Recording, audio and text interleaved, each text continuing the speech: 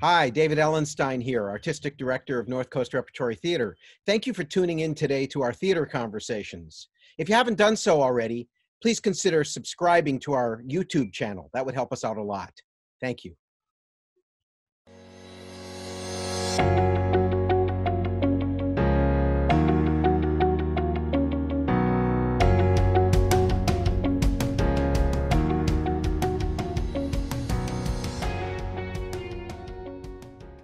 Hi, David Ellenstein here, and thanks for joining us for this little series. We're going to do interviews with artists in San Diego and around the country.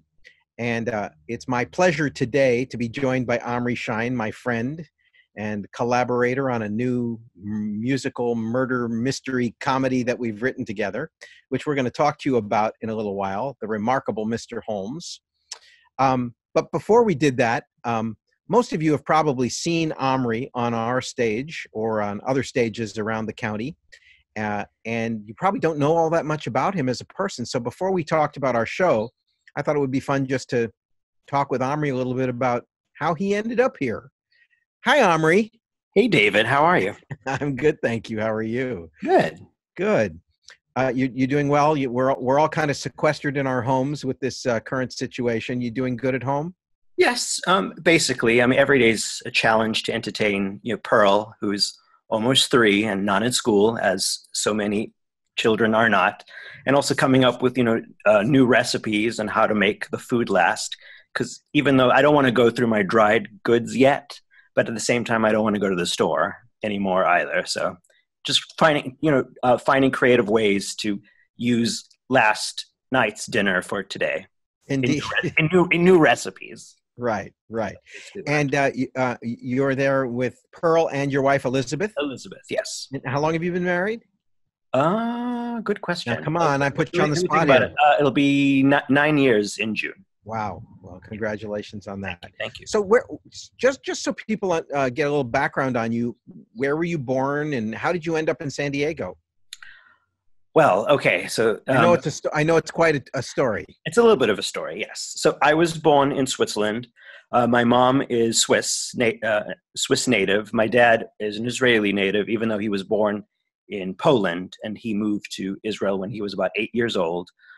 I was born in Switzerland, but the first about 10, 11 years of my life was spent in Johannesburg, South Africa, where my dad did his residency. He's a general surgeon. And then once my grandmother, unfortunately, got sick, my dad decided to pack us all up and move to Israel. It was always his dream for us, for the 3 Schein boys to be, Israeli boys. So we moved to Israel. We lived in Haifa for about 4 years. His dream did not come to fruition. So we basically moved to the United States, and we were in Milwaukee first for 2 years. And then after that, we moved to Staten Island, New York, where I primarily did my high school and I did my undergrad. And then I decided to go to grad school, and I went to San Diego State University, and I got my MFA in musical theater in 2006, which is my basic. That is why I'm connected to San Diego. And while I was in school, that's where I met Elizabeth, my wife, and 2006, I graduated and she moved to New York City with me. But then after maybe 8 or 9 years, we decided it was time to have a family, and we didn't want to do the schlepping of a baby carriage up and down the subway stairs. So we decided to, find a place where we could call home. And we thought about the different possibilities. We wanted a city where there was a vibrant theater community, and we also at the same time wanted a family support. And where my parents are now, they live in the middle of nowhere in Wisconsin, about an hour and 15 minutes north of Eau Claire, if anybody knows where that is, about 2.5 hours away from Minneapolis. So we decided to move to San Diego. So about 5 years ago, we packed up our things and we drove from New York City here to San Diego, and we've been here ever since. And since then, we've had Pearl, which was the whole point of coming out here. What was your initial reaction, the initial reason that you got excited about going into the theater? What turned you on about theater, and was it something you knew as a kid or something you came to later? No, it's interesting because I was, even before my memories, like my grandmother used to tell me that at, parties, at gatherings, when I was 3 years old, I would just leap up onto the table and start singing songs and dancing around on the table. I have no memory of this, but I was always, then as a child, I was very into magic, and I would buy, magic box set and perform these magic tricks that I learned. This was in kindergarten and first grade. And I was always attracted to certain types of movies. I grew up with movies like, Little Shop of Horrors and Annie, not realizing necessarily that they were based on theatrical plays or musicals. So I've always been theatrical, but I think my aunt Sylvia, who hasn't been with us for quite a while now. This is my dad's sister. She was the one who took me to plays. I remember when we lived in Israel, she took me to 2 plays. So I must have been maybe 11 years old. And one of them was a touring company production of The Mousetrap from England. So it was in English, even though it was in Israel. It was a one-night only performance in this huge theater in Haifa that definitely influenced me. And then I also saw a production of Amadeus in Hebrew at the Haifa, I don't remember what the name of the theater was, but whatever the main theater in Haifa was. And those 2 things definitely made me go, ooh, what is this? This is definitely something that I'm interested in. So you've done a number of shows at North Coast Rep, and I'm going to probably leave a few out. I know there was Spelling Bee, Putnam County Spelling Bee, and there was 5-Course Love, and there was The Underpants, and there was Laughter on the 23rd Floor, and I'm going to get to Funny Thing Happened on the Way to the Forum, but what did I leave out in the middle there? The Big Bang. The Big Bang, right. Big Bang. Was that the first one? That was the first one, yeah. That was the first one, right. Oh, it's over 10 years ago now. Crazy. Oh my gosh, wow. Crazy time. Wow. But then we got to Funny Thing Happened on the Way to the Forum, which I directed, and Omri played the lead in and actually co-directed with me. And we had a big success with that and a ton of fun doing it. And as I recall, then we did Holmes and Watson shortly after that, and it was a big success for North Coast Rep. And Omri and I started talking, and we said, big success with Funny Thing Happened on the Way to the Forum, crazy musical comedy at North Coast Rep. Our audience loves it. Big success with Holmes and Watson, this kind of mystery drama about Sherlock Holmes. Hey, what did we say? Yeah, what would do better than a Sherlock Holmes musical? Combine the 2 things, right? Right. So you and I started talking about how this could possibly work, and neither one of us are musicians. I mean, you're a singer, but neither one of us write music. So we needed to get a composer. Absolutely, yeah. So we kind of scouted around, and we went through a few people. And ended up with a composer in New York named Daniel Lincoln, who had come recommended to us by a number of people. And we started at it. Absolutely. You have experience writing musicals before. How many have you written already? How many musical scripts? I mean, I know you've written some plays as well. I'm trying to think. Musicals, 1, 2, maybe 4 completed ones so far. I mean, there's other things, always in the works, but 4 so far, I think. Completed. You just had one produced at a fairly major theater. Yeah, and Westchester Broadway Theater in New York. It's about, by train, it's maybe 45 minutes north of New York City. What was that show?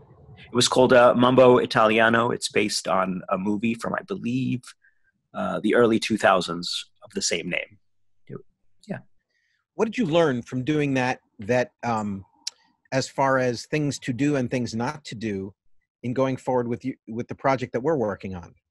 I think the most important thing, and it's not necessarily only Mambo Italiano, but with most experiences I've had, the more you can workshop a show and keep trying it and do readings and then workshop it again and then go back to the drawing board and rewrite and then workshop it again, the more times you can do that, I think the better the turnout will be, basically.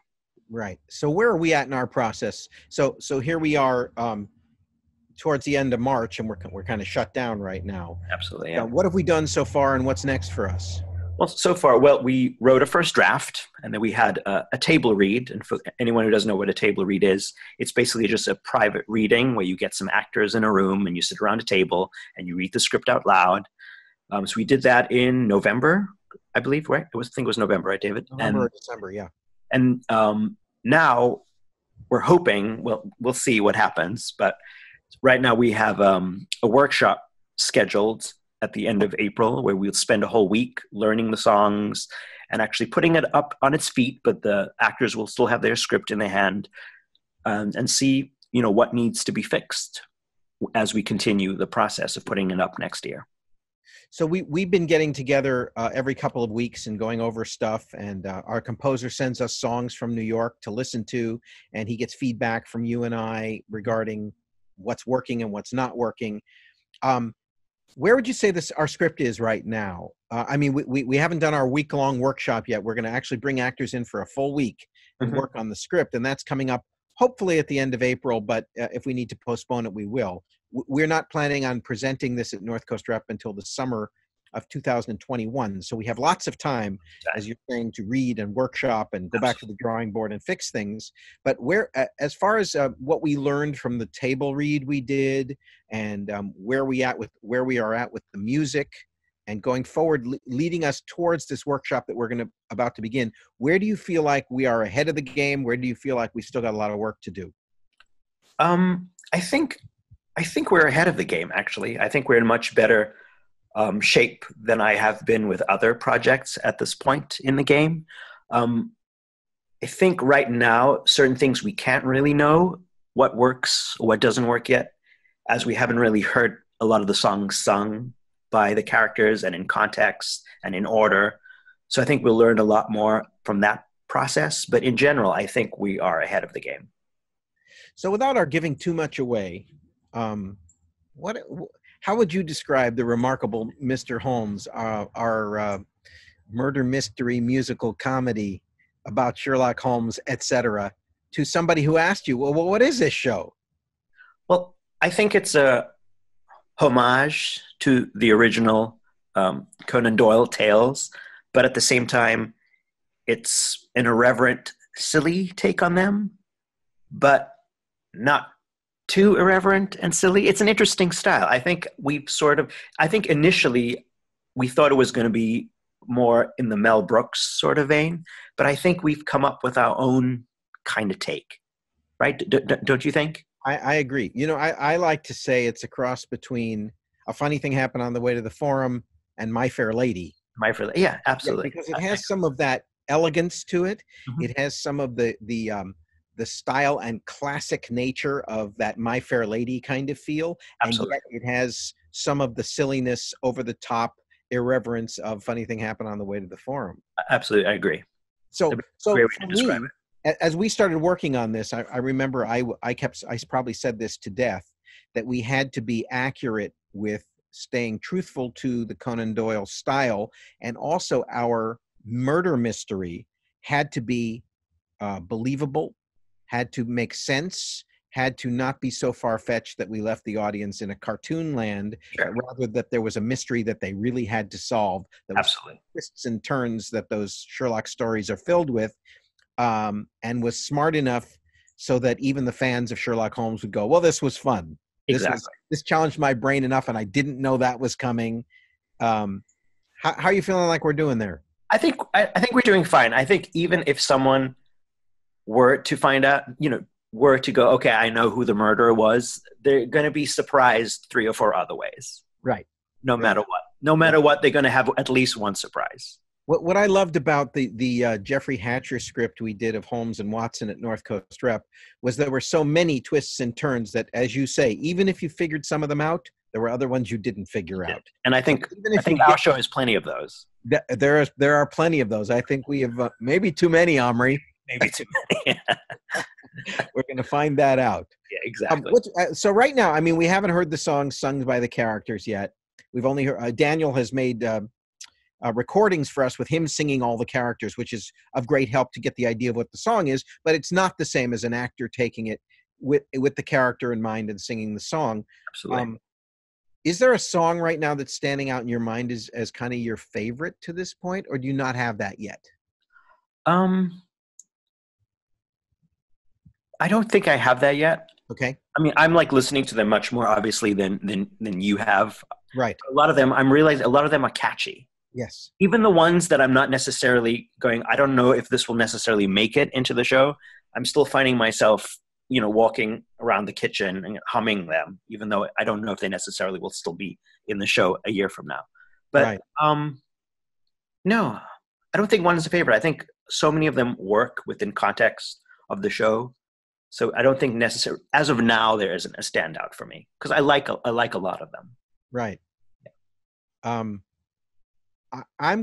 very excited about this show. I think it's got great potential to be so much fun and such an audience-pleasing show in so many different kinds of ways.